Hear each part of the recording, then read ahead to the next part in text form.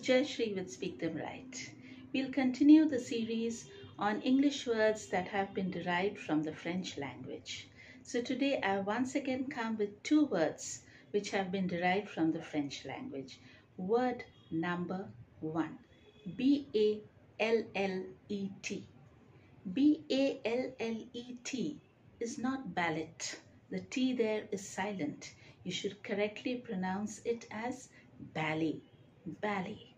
Ballet is a dance form, a kind of a dance is called ballet.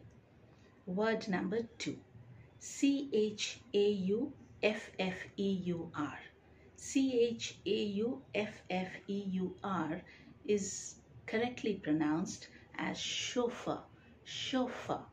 A chauffeur is a person who has been employed to drive a private or a hired car. Very commonly we use the word driver, but to be specific and correct, it should be chauffeur. So the two English words derived from the French language and commonly used by one and all is ballet and chauffeur.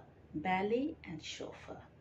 So you can once again check the meanings in the description box, listen to the correct pronunciation, and always speak them right. Thank you so much, friends. If you find my videos useful, kindly hit the like button, kindly share it among your friends, and do subscribe because there's lots and lots to come. Bye-bye.